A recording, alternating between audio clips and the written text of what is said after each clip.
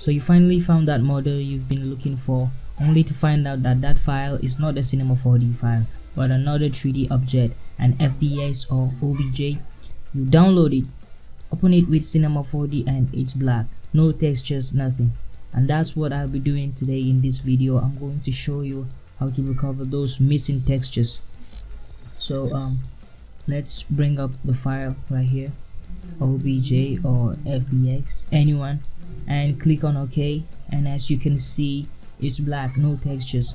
All of the materials are black, and this happens a lot if you've used Cinema 4D.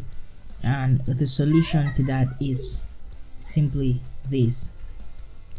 What you need to do right now is go to Window, Customize Commands, and here you can type in Textures Manager.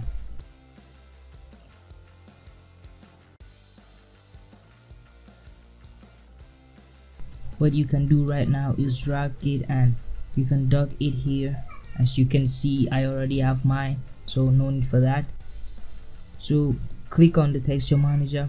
You should be able to see the available textures listed here, and then click on the first one, hold shift, click on the last one, right click and relink textures, and now you can locate the textures folder and OK.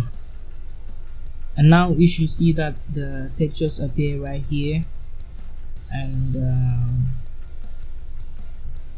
boom, now you can see all the textures are where they're supposed to be.